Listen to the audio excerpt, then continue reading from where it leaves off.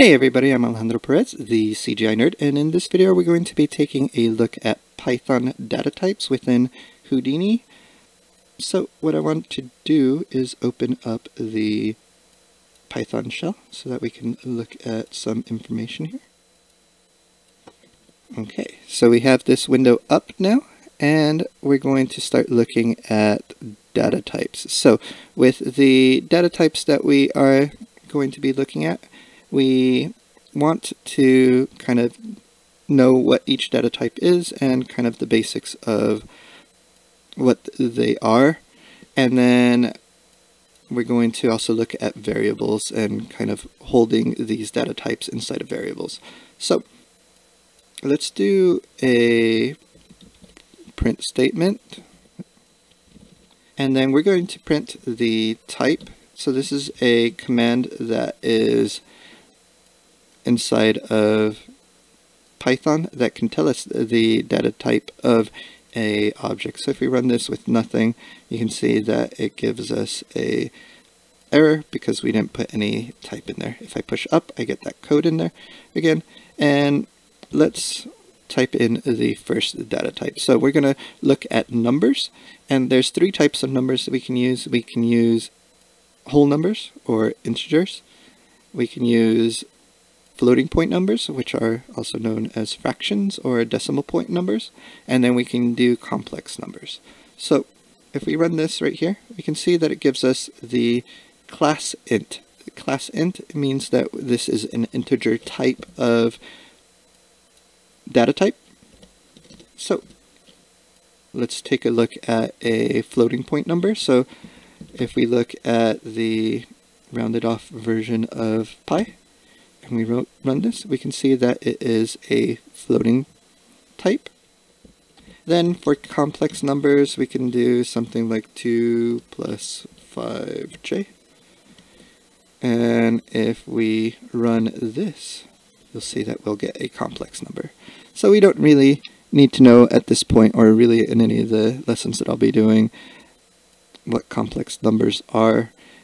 But it is basically a real number with an imaginary number, at least with this example. And then you can use that within Python, but for what we're doing, we don't really need that, at least not right now. But it's good to know that it exists and it's there and it's data type that we can use. Then we have strings. So strings are a set of characters inside of quotes. So if I run this, you can see that it gives us class str, which means that it is a string type. And strings can be held inside of single or double quotes. So if I do double quotes here and I run this command, you'll see that it's still a string type command. And we can use alphabetical characters, and we can use numbers. So test01, we can do that. And it could even just be numbers as long as it's inside of quotes. Oops, I missed one more character. There we go. So it still considers it a string. Then we have list. Lists are ordered items. So they are a storage container of data types. You can store any data type in them. And lists are held inside of brackets. And if we separate them by commas, we can put multiple data types in there. So right now I'm just putting integers, but they don't have to be integers. They can be any combination of data types. And we can even put a list inside of a list. So if we run this now, oh, because I have a leading 0 on the integer, it got confused because of that. So let's do that, and you can see that we get class list. So if you're using a whole number, you don't need leading zeros. It's going to confuse Python when we're doing that. Okay, so that is list. It's a storage of different data types. Tuples are very similar to this.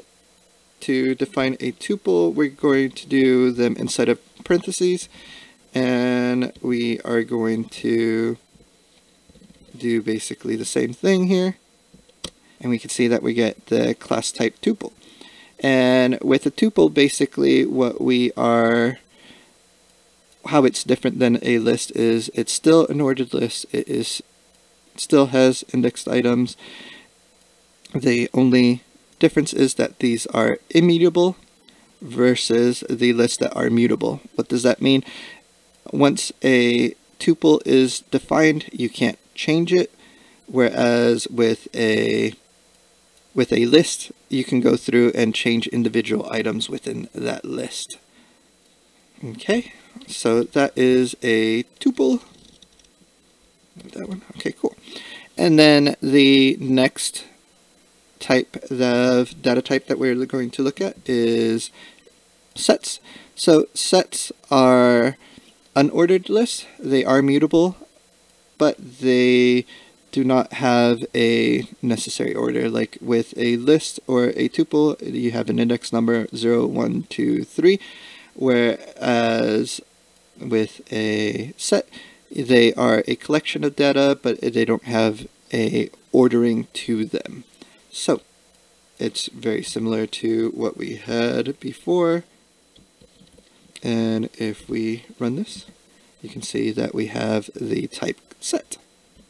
Okay, then after sets, we have dictionaries. Dictionaries are a way to store information, and they have a key and they have a value. So you can search things by their key, or you can look at the index value, and each key kind of stores information for it. So we can say something like key,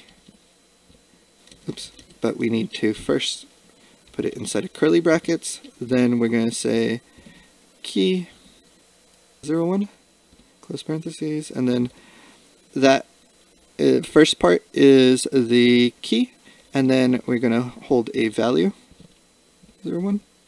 So this is the bare minimum that you need for it, and if we run it, we can see that it's a dictionary, and we can add more. So let's put this inside of quotes, key 02, and then colon, and then the value 02, and we can run this and we still get a dictionary. So that's a key value, or a key and a value that is held into a set of information there.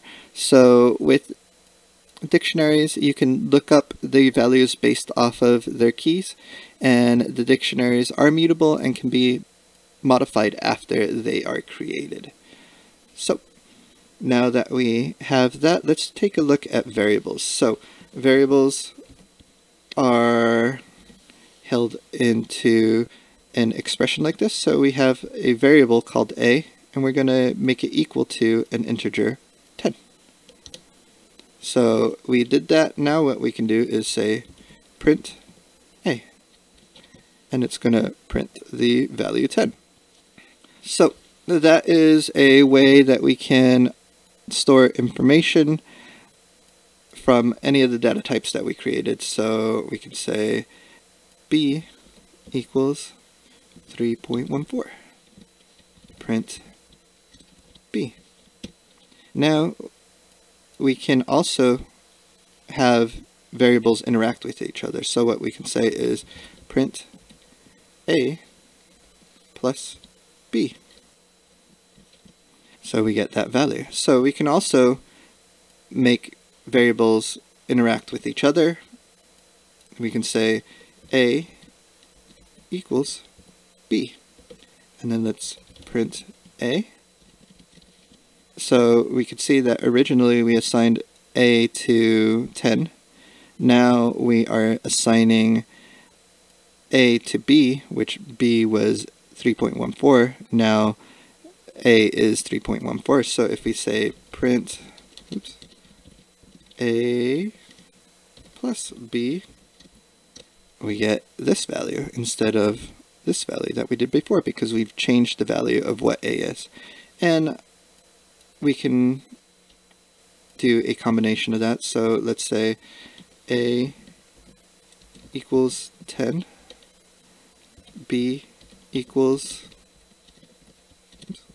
20, c equals a plus b. Then we can say print c. And when we do that, we get the combination of a and b put together. Now, I've just been using integers and floats here for variables, but you can do other variable types. So just an example, let me just hold my string. So this is a variable that I'm creating called my string, and it's going to be equal to, this is a string. Okay, and then now if we print my string, we get the value that is printed out for this is a string. And we can do kind of addition of strings the way we did here with the numbers. So we can say my string, my string 2 is equal to another string. So what we can do is say print my string plus my string 2. 2. Okay, and you can see that it printed them out, and it printed them out together exactly the way, so they're adding the two strings together. This is a string, another string. It didn't add a space here because it doesn't know how to do that by default. So if we wanted to, we can do a quote with a space.